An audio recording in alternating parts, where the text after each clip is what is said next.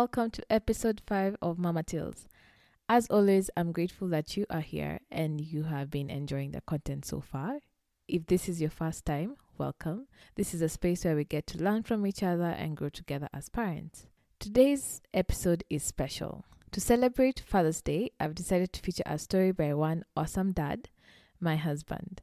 In his story, you will hear about his strong sense of family, his fears and ideas about being a girl dad, and an overall great person. I could be biased, but I think he's just the best, and this journey would look vastly different if he wasn't a part of it. Our daughter and him share a type of bond that I'm jealous of, one that I wish I had with my own dad. I loved my father so much. I just wish that he was more present to connect and bond, but for most of my life, he traveled for work. I lost him quite tragically in 2015, right after he had just settled down. And I don't think this is something that I have fully healed from yet. I get bouts of grief and sadness here and there, and that feeling that, he would have been a great granddad, but unfortunately, he's not here. Anyways, this Father's Day, I think of him as I celebrate my husband for being the best dad that I know. I won't talk too much this time because I think we should just get right into his story. So let's take a listen. Today's storyteller is someone very close to my heart, my husband. This man has been by my side from the very, very beginning. We undertake this journey together every single day. We wake her up together and we take her to bed together. This has happened every day, I kid you not. So I'm very intrigued and curious to hear more about this journey through his eyes. Hey guys, my name is Muruthi Thoita. I'm a husband to this beautiful Mama Taylor, full-time dad to Keo, and software engineer by profession. I grew up in a big extended family. The families were not perfect, but they were great families, and it made such a great and lasting impression on me, and I wanted to share that with somebody later on down the line. And I grew really, really passionate about having a family of my own later on down the line. I have a feeling it has quite a bit to do with how, for example, I'm called Muruthi and my brother is called Mwangi. And during, our family reunions, in the Muruthi side of the family, if you guys know a bit about Kikuyu culture, where I'm named after my grandfather and Mwangi is named after my grandfather as well on mom's side. Just the mere fact that I was called dad by my aunties and my uncles, and Mwangi was called dad by our aunties and our uncles on our mother's side, I think that had a sort of lasting impression on us. In the sense, you felt very intertwined with the whole family in a big, big way. And I really wanted that for my children as well. So it's a deep thing, I'd say. And it's something that I've carried for a very, very long time. I'd say a big part of why I wanted to be a father is my African culture, is my Gikuyu culture. And, just that idea of continuity and giving back what you are given, as in the life you're given, giving that to someone is a big part of why I chose to be a father. And it's a huge responsibility. I didn't appreciate it before I got Keo, but it's a responsibility I'm willing to take. So from the onset, I did know that I was going to do this with somebody who I thought was the right fit for me. And yes, Sally was that right fit. And for some reason, we did lock in perfectly. So Sally comes to the office, says she's in so much pain. Not typical of Sally to say she's in so much pain. If Sally says we need to go, we need to go. So we go to the hospital, which is quite close, thankfully. Take quite a bit of time, signing in, have, insurance, blah, blah, blah. But we finally see a doctor. They perform some few tests. By now, we didn't think it was pregnancy. What we then did was, just sat down and waited. But for some reason, given we had done the lab tests and all, we had a feeling that, this was something about Sally's womb. And we started getting that fear of, are we going to get babies or not? And it was, that was scary. It was very, very scary to have that idea that this thing that you've been waiting for is not going to happen. We look at the results. typical doctor mambo jumbo, so it doesn't make sense to us. Start Googling some stuff, and then we see this cyst thingy that we don't understand. So we search for that online, see that this is something that can cause complications in pregnancy, and that's when it goes off. We are like, crazy. We are never going to have babies of our own. So we enter the examination room. The doctor is just, reading through the results. Very serious face, looking the other side. And then she decides that this is above her knowledge base. I think she was not a specialist in that said field, and tells us that she needs to get somebody else to come explain to us the results. So we are like, this must be really bad, by the way. How we get even more disappointed in one way or another. I could feel it myself. The specialist comes and goes through the results. Very, very nice lady. And she starts talking in typical doctor fashion. So starts with like, this is a cyst. It's usually something that didn't develop when you are growing, and it's still currently new. It might, bring some complications during your pregnancy. By the way, do you guys know you're pregnant? So after that, I'd care less what she said. I felt so happy. I started thinking about, it all came back. The feeling of family, just wanting to have a family of your own. And I was starting that journey. I had started it, by marriage, but we are now getting somebody of our own in a sense. And it felt so good, I remember. And I don't know why, and I'm telling Sally this for the first time as well. I had a feeling it was going to be a daughter. I don't know why. I've always known my first child was going to be a daughter. I had grown up in a family of boys only, me and my younger brother. We didn't have sisters, and I always wanted a daughter for myself. But for one reason or the other, I'd have, wanted her to not be the firstborn.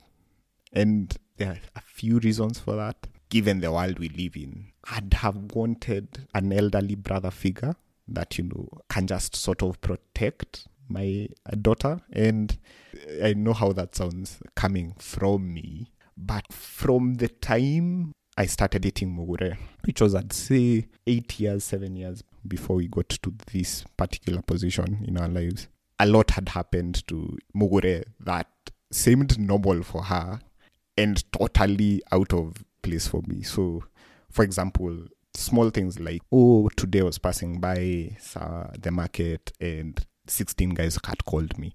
I'm like, is that something that always happens? Why are you making that sound very, very normal? The uncomfortability you get as a lady strolling through life, just trying to do your thing, is so much, I'd say.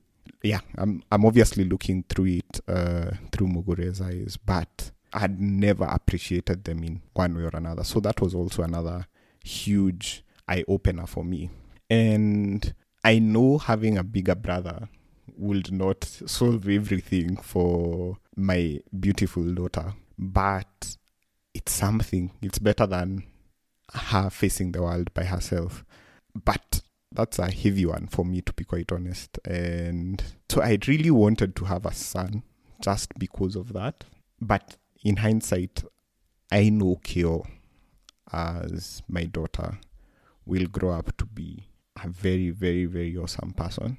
And she'll be protected by not only us, but by herself as well, by the knowledge that we'll give her in one way or another. And she'll grow up to be protected by, even forces that are beyond our understanding, if I may say so. And that's all I can, pray for. But I do hope that the world can be a better place for women. And as it stands, it's not a good place for women, to be quite honest. And I know I'm talking from the outside looking in, but from my experiences, it's not. And I don't want a better scenario for my daughter.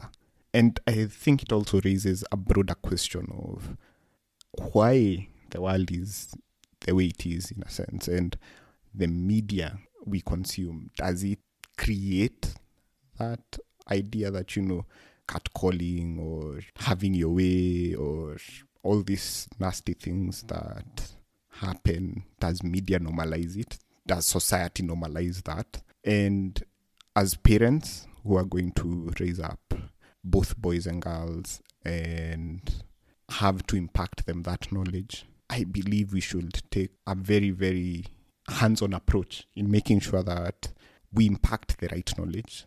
We make sure that we can confidently say that, this is wrong and it's wrong for these reasons, and not just let it pass by that, it's the way of the world. That's what boys tease girls. That's how it happens. And then something that just started as simple as it's just a tease, and then it's catcalling, and then before you know it, all these other things have to happen. And let's not normalize such things. There needs to be a huge respect for the parties, in a sense. And as parents, we should make sure that we are teaching our children the right things and we are consuming the right media as well. So I think media has a huge part to play as well. We were well prepared, or so we thought. We were well prepared. So we had gone to Path Class and had great support from that standpoint, in a sense. So these are the positions you need to take if you want to, engage the baby.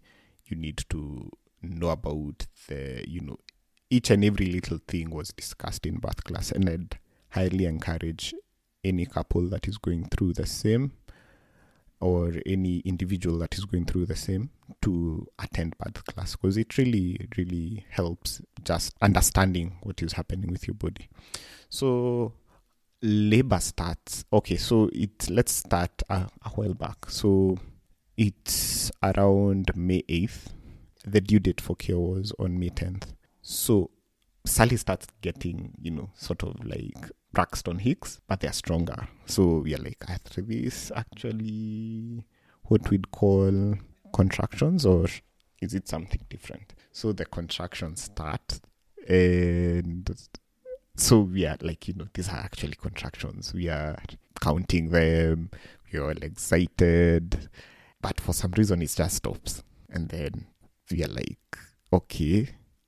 And it stops and never comes back for, it's May 9th now, no contractions. May 10th, no contractions. May 11th, no contractions. So, yeah, man, that gave Sally a lot of pressure, because, everyone is, personally, I'm like, hey, babes, you're not feeling anything? And I can try to be as not want to ask as much as possible, but I really want to get this over and done with and get this baby here. In hindsight, I'd have done a better job just trying to settle everyone's nerves down, but for the first one, things just go crazy. So we just, wait, we do what we need to do. We had this place in Westgate where we used to get red leaf tea, a lot of pineapples from some guy that sells them along the road. I think I bought like 5 pineapples, and I sat Sally down and she ate all those pineapples. She hated me for that. So story for another day. So it's May 15th. I've just settled into bed.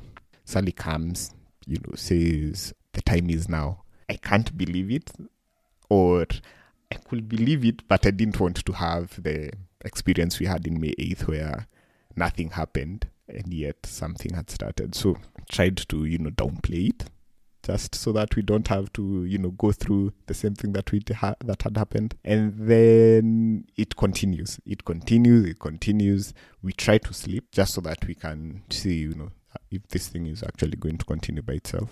But it still continues. And by now, Sally's water had broke just a bit. And clearly the signs were there that this is actually it. So I can't remember the detail, the nitty-gritties of how that whole thing went. But what I remember is we did wake up in the middle of the night, I'd say around 4, 5 a.m. and came to the sitting room, actively contracting. So I'm really helping with, things like just the positions we learned in birth class, just trying to reenact them at home so that she's as comfortable as possible and helping her in any way possible. And, thinking about everything as well. Do we have our bag in place? How do we go to the hospital if need be? And we end up going to the hospital at 9 a.m. Sally has dilated 3 centimeters and it's good. We at least, we have something to work to. So we get into the labor room. Let's continue. Let's get these 3 centimeters to 10 centimeters and get KO here. So we go into the labor room, start our, exercises, all the positions we can think about. Sally's pacing around as well. I believe that, this was my part to play, and I was going to play it well. I was going to make sure that I did my part in making sure that, this baby came to be. And if I needed to make Sal do lunges, because she needed to do lunges, we'd do that. So the day continues. I'd say it's around 5 p.m. now. That's when we started inducing the labor, right? And nothing has moved. It's 5 p.m. already. We are supposed to be at least 5. I'd say even just give us 5 centimeters so that we see something is moving, but nothing is moving. And the beautiful plan we had in place is clearly coming into shambles. Something I'd also like to point out is just also when writing down your plan, don't look at the best case scenario only. Also look at these other edge cases as well, since you don't know what might happen when you get into labor. And there are a lot of, I'd say, things that might happen when you're getting into labor. So 5 p.m. to 9 p.m., still 3 centimeters. So clearly this is not working. I wish we had been at home. That's a big wish I'd have wanted, and I know Sally would have wanted as well, just because of the comfortability it gives you. And I was very, very pro the whole home birth kind of situation, and Sally was not for it in a sense, and I'd like us to talk about that. But I respected that this wasn't, as I was, I was the coach. Would I say I was the coach? I'd say I was the support staff. And Sally was, the player and the whole team. So as a support staff, I needed to know my place in a sense. So, and I think she made the right call, given she had that intuition, that motherly intuition that I really respect. She knew she needed to be in the hospital and not at home doing this fully. So what I just wanted to get out is that intuition of doing that. What you needed for KO to get here was a hospital, whereas it might be different for somebody else. The appreciation of intuition is something I think we need to do on a day-to-day basis. Like the same intuition I had knowing that it's actually going to be a daughter. So that intuition, okay, sometimes it might be wrong, sometimes it might be right, but when you feel something strongly, just go with it. I'd say, trust your gut. So it's 9 p.m. Our doctor comes in, says that, we need to perform a CS since nothing is moving on. So I feel a lot of fear now, given it's not as if I wasn't feeling fear before, but now it's a surgery. It's not what I'd say what we had planned to do. But at the end of the day, I know it's the right thing to do, given that's where, as it stands, nothing is sort of moving on. So she's taken into the theater. I can't join her, so I'm waiting outside. So I'd say I started waiting from 9:30 since she entered. So I'm waiting, not patiently, but I'm waiting. And from 9:30 till 10:34 when KO was born, that was, I'd say, the longest 1 hour of my life. Because I'm wondering, is everyone going to be okay? Is Sally, most importantly, going to be okay? is Keo going to be okay? And by turn 34, I had Keo cry from afar. Keo being Keo has to announce to this world that she has arrived. Keo has a huge set of lungs in her, and she always wants to use them. She's very opinionated. So I hear the cry.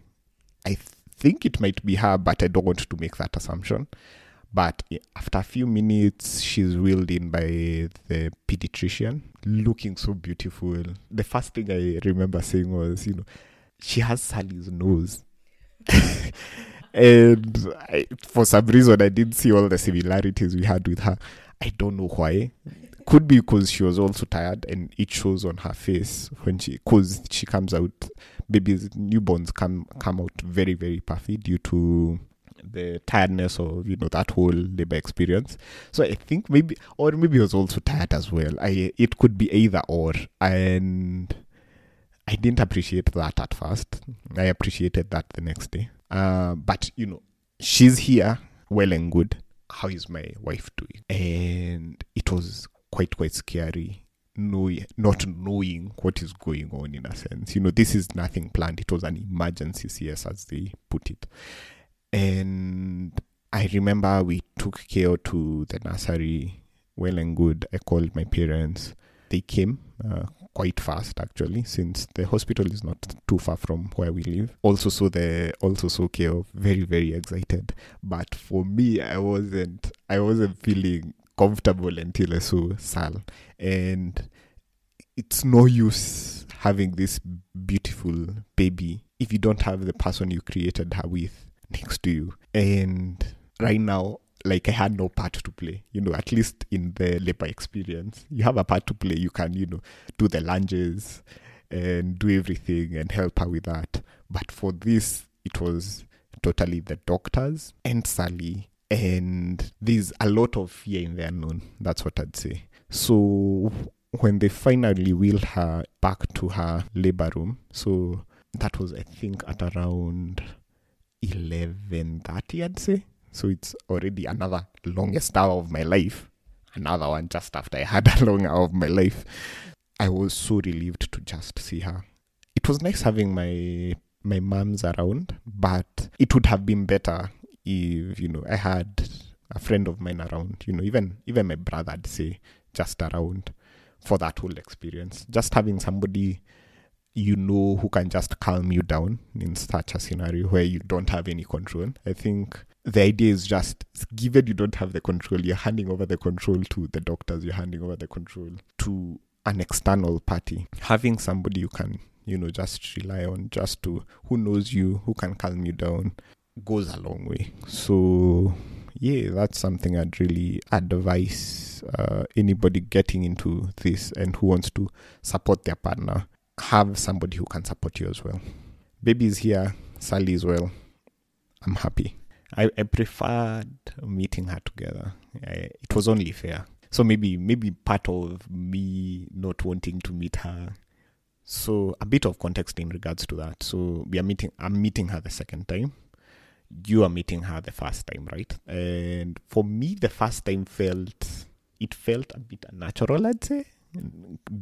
Given in our original birth plan, the idea was, we'd meet her together and Sally would have skin and skin time with her. So when I saw her alone, it felt as if I know how much Sally would have loved to be here for this. And in hindsight, I think what I was feeling was more like, I shouldn't be doing this if Sally is not here, in a sense. It's as if I was cheating on Sally.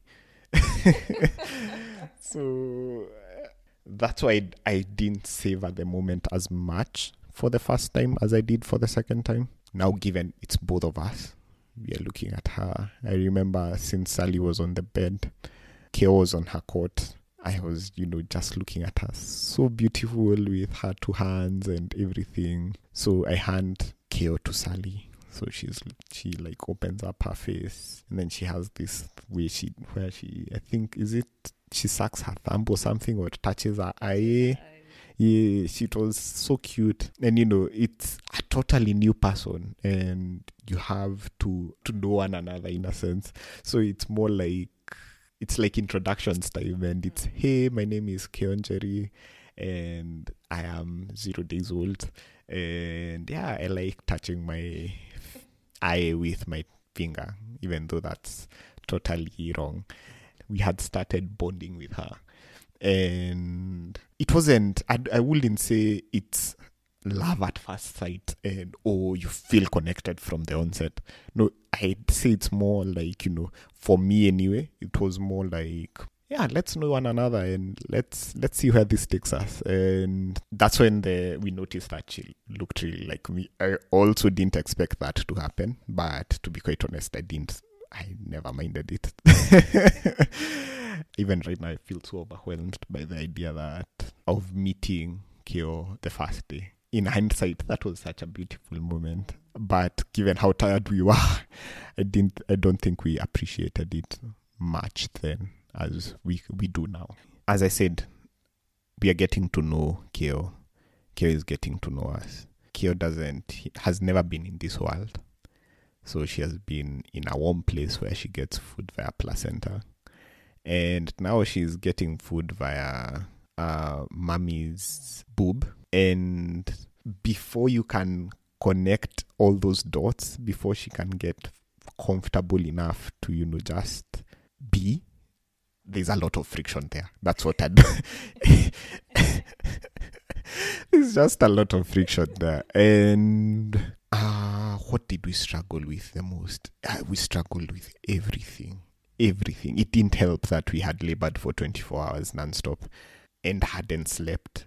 I'd say Sally hadn't slept. I wish we got her some time to sleep, but nobody prepares you for that. But I wish, Keo was in the maternity room and not in your room for at least one day, so that you get just that, good night's sleep. In hindsight, it's okay that we struggled with her, since I'd say we all grew stronger from that. We didn't grow weaker from that. We didn't break from that. We grew stronger. So I remember changing her nappies was hard. I remember breastfeeding was hard. I remember getting her to sleep the first few days. Oh my God. Thank God we now have a child who we just put into bed and she just sleeps. I remember when we started first doing that, my God, we can't take that for granted. Tumetoka mbali time. And I appreciate the support that we had from our parents and all the people that were around us to just tell us, it's just, it's not going to be forever. It's like, you're not going to be in this place forever. It gets better with time. I remember those words vividly. Fourth trimester, I'd say, was the hardest bit for us, in a sense. Getting to know Keo, getting to know who she is, what she wants. Because, she's a human individual by herself. She wants to sleep at this certain time. She wants to eat this way. She doesn't want to feel cold. Appreciating that and learning that, and also knowing what to give her at the right time.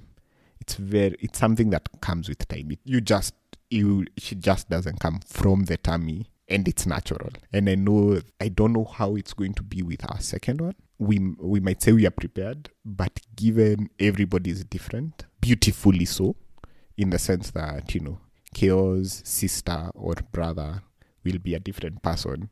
We don't know. Maybe the brother or sister will be sleeping the whole day and, easy to deal with, but we don't know how that will be. And just appreciating that, I think we'll go along with in our second one, and our third one, and our fourth one. Okay. Fana used to be the one who was great at burping. He had a master's degree. He was also the one who could calm her down to sleep. Fana is also the one who helped her sleep independently. Because what would happen is that, and I think we started this after she was 3 months old, I stopped breastfeeding at night. So I'd pump milk and then go to sleep at, I think, 8 p.m. so that I get enough sleep and to wait for her when she wakes up during the night. But he would stay up a little bit later and then feed her, wake her up and feed her bottle feed her, and then just simply put her back to bed. She wouldn't even cry. She would just be put in bed and would sleep. And I remember the first few mornings I would wake up and be like, she just slept like that. So I was very convinced that could only happen during night sleeps. But then when I would leave the house during the day and not be able to make it back in time for nap times, Fana would have already put her to bed. So he's the one who unlocked our sleep, our sleep patterns. So he has a master's degree in dealing with little kids. Personally, I think I don't know how much of that is based off luck or being in the right place at the right time. They say sometimes that's what you need in life, just being in the right place at the right time. And a lot of luck. I'd say it's mostly based off that because, for example, the burping thing, at the end of the day, as a father, you don't have, a boob, which is the primary way that, an infant will feed. So at the end of the day, I need to play my part, and my part needs to be everything else other than that. And I need to give as much in. And for me, burping and rocking her to sleep, bottle feeding her, I loved bottle feeding her. I was a bit apprehensive at first, given I was like, there's some comfort she gets from the boob. But when I started doing it, it was quite nice. We bonded at that time as well. So I would say I was more lucky, Sally, to be quite honest. And I didn't know that when I was placing her in bed, that was going to be how you are going to unlock her sleep. I was lucky. That's what I'll say. I was lucky and I was in the right place at the right time. And I was doing my best to support my family at the same time. At the end of the day, what matters most for me is my family and supporting them in any way possible. COVID was that blessing in disguise for us, one way or another. So even professionally for me, having my own space, I noticed by working from home, I can work better. I had a clearer mind working from home. And I noticed quite quickly that, this working from home thing is it's a vibe. And it's very productive in a sense. So, and not only that, I could stay with my wife and interact with her through the day. There's a lot of importance I place to that, especially culturally. If you're looking at an African perspective, the home is where everything used to happen. It was the center per se. And as it stands right now in this modern life, the office is actually the center of everything. We spend a half of the day for some people in the office, and having an opportunity where you can actually live at home and interact with these people at home in a day in, day out perspective is powerful, because there is no other way where you build bonds other than actively taking time and being very, very conscious about the time you take with people. That's the only way you create bonds, and I believe that strongly. And if you're going to spend most of your day in the office in such a scenario, I'd never, for example, be seeing Keo given she wakes up at 7 and sleeps at 7. If I'm going to be at the office at that same time, I'd never interact with her as I interact with her right now.